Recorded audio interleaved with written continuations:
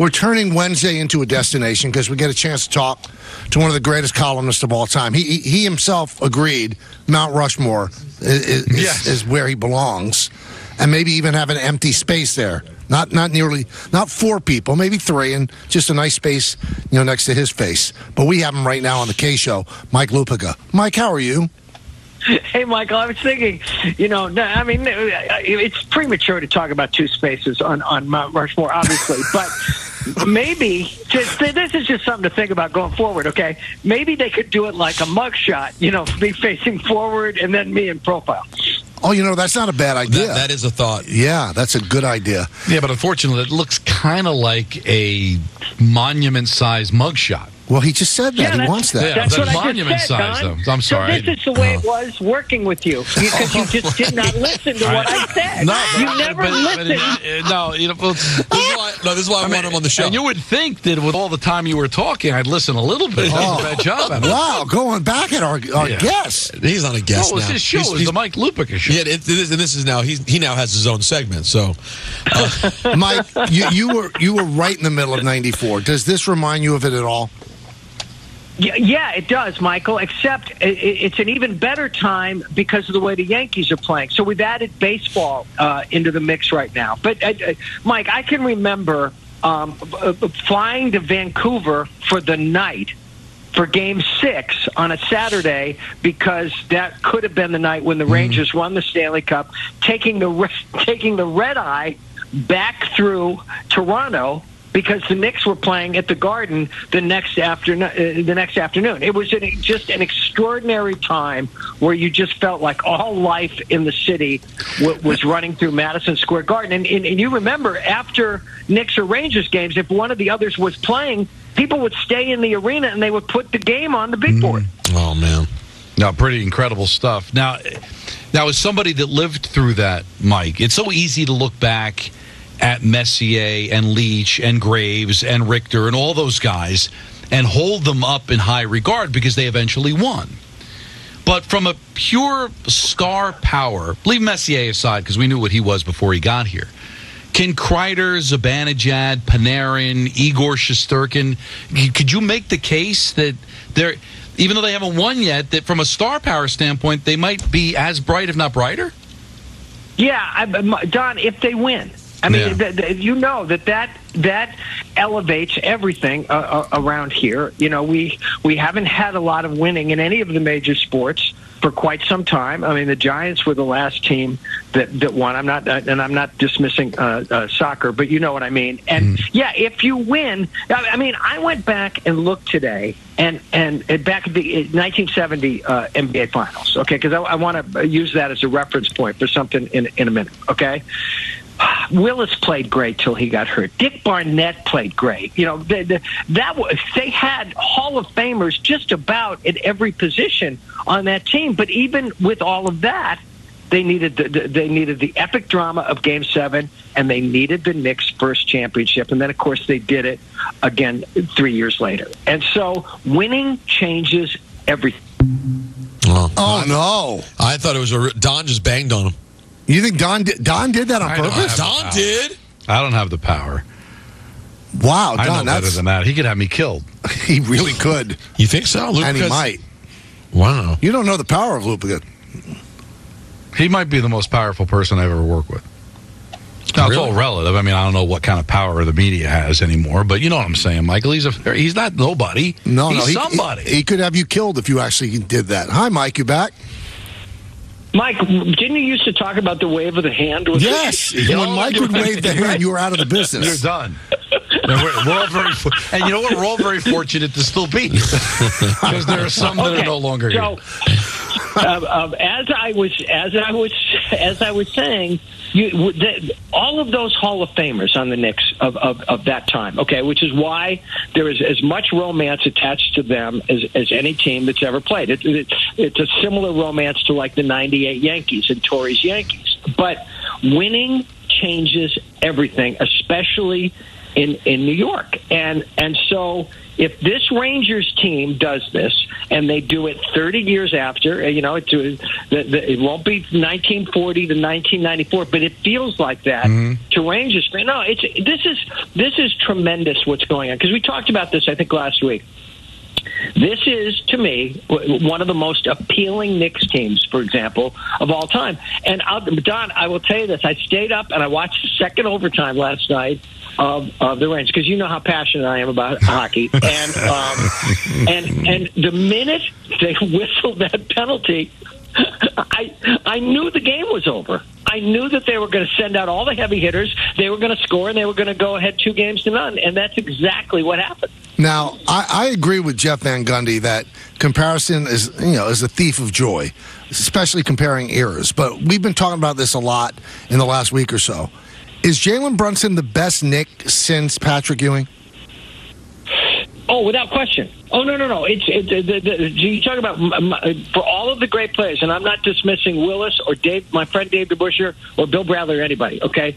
There's three guys that I think have separated themselves from the others, and that is Clyde, Patrick, and Jalen Brunson. And I'm like, and guys, I will go one step further. What Jalen Brunson is doing right now is as great a postseason performance as I have ever seen in any sport while I've been covering sports in New York City. What he's doing on a nightly basis feels like it's Reggie's 3, except it's every night, okay? It's Phil Simms against the Broncos, except it's every night. It's Strahan and Tuck and what they did to Brady, except it's every night. And this is a guy who's listed at 6'2". Yeah, right, good one. The whole game runs through his hands, and he is doing this on a nightly basis. And it is, here's the thing about Clyde, okay? The greatest single game we had ever seen or heard about was obviously Game 7. Willis limps out and makes 2 shots, but as you know, Clyde goes for 36, 19, and 7 that night. It's the greatest game of his life, and people still call it the Willis Reed game, okay?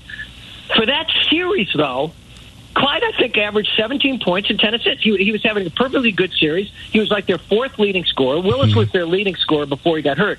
What this kid is doing is like Jeter's best October. I mean, Jeter's first October in '96, he had 22 hits, and everybody remembers A-Rod in 2009. Except Derek actually hit 400 in 2 of those series and had another 22 hits. Mickey had like 1/400 World Series. What we are seeing is somebody performing under the biggest possible spotlight. And, the old Dizzy Gillespie Jazzman line, the professional is the one who can do it again. Well, he keeps doing it again and again and again. The only one we came up with other than A-Rod was 2015 Daniel Murphy, those first couple of rounds. Yes, where they couldn't get him out. And obviously, I'm not excluding Bernard King. Bernard King, in '84, that was I saw all those games. It was an unbelievable thing. Okay, but what this kid has made himself over these 7 games.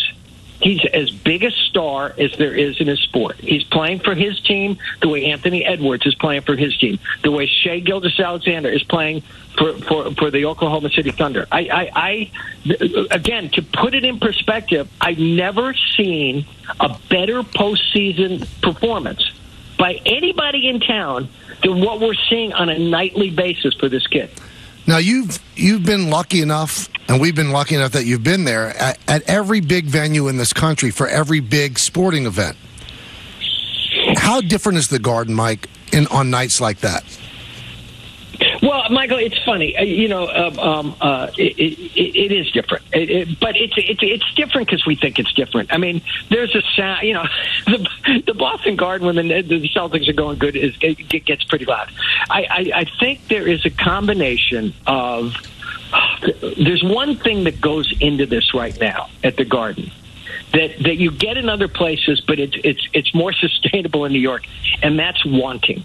You can hear how much Knick fans want this. okay, you can hear how much Rangers fans want this. It's excitement, it's drama, it's close games, it's all of that stuff. The Rangers have played 2 close games against Carolina. The Knicks seem to play a life and death game every single night.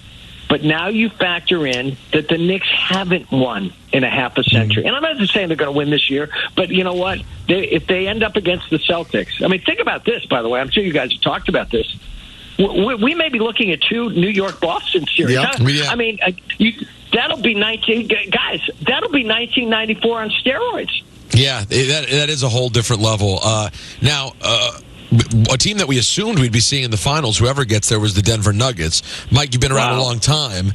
Can you think of another time where a team that was seemingly so great, when they finally faced a real challenge, kind of melted the way the Nuggets seem like they're melting? Don, I have been searching my memory, okay, and I'm sure I'm going to forget some stuff too, okay. But I remember one year back, I think it was when Rick Barry's Warriors swept the Bullets, when the Bullets looked like the baddest men on the planet, okay, and they just were never in the series. When that game was nearly 30 points in Game 2 at halftime, and if you guys watch the game, you know this, you started to wonder if the defending champs could get the ball over half court. Yeah. I mean, they look like one of my old rec league basketball teams, okay? And that's how bad it was. This, to me, is the Knicks are a great story. There's so many great stories going on right now, okay? The Minnesota has made themselves into a great story. But to me, the headline of the postseason in the NBA right now is what has happened to the Denver Nuggets. Because, guys, we thought they were going to roll. I mean, I put me down as not knowing how good Minnesota was. Okay, I kind of have been interested in the Thunder all year, but this has been a stunning turn of events. Now, Mike, before we let you go, I know sometimes you like to test me and test your theories. So, Don and Peter, Mike has always said that you could text me during a game, and I'll answer between C and yeah. All right. So last Wednesday, Mike was on, and like he's off at like 10 to 5. He waits until 7:30 to text me and go, "That was fun," just to see if I would text him back, and I did. Was that a little Mike Lupica test? Is that what you were doing? I'm not particularly proud of the fact that happens to be true, Michael. The normal thing, you know, I had a good time. I'm glad we're going to be doing this going forward. The normal thing would be to wait till the first commercial after I've gone off, right? But I did wait, and this is a sign of personal growth. Okay, it wasn't a particularly dramatic point in the game when I texted you back. Okay, so I mean, I don't want you to pat me on the back for that, but I should get some credit. It wasn't like bases loaded, nobody out for the Yankees. I just knew that's what you were doing. I knew it.